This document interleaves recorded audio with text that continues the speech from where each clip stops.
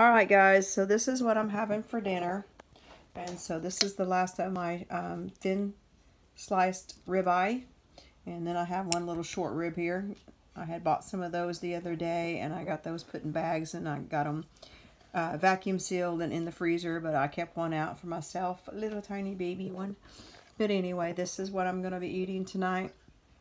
You have to forgive my voice. It's going out on me again.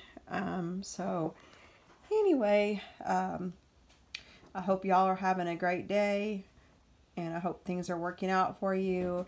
If you have messed up on your carnivore journey, just get back on the wagon and do it again. Just keep walking forward. Don't look back, and know that you'll have better health if you stick to a better way of eating and you eliminate all processed foods.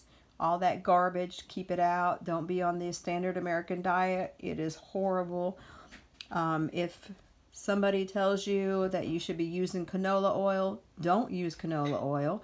If they should tell you that animal fat's bad, that means animal fat's good. Just remember, if the government tells you something's bad, that means it's good.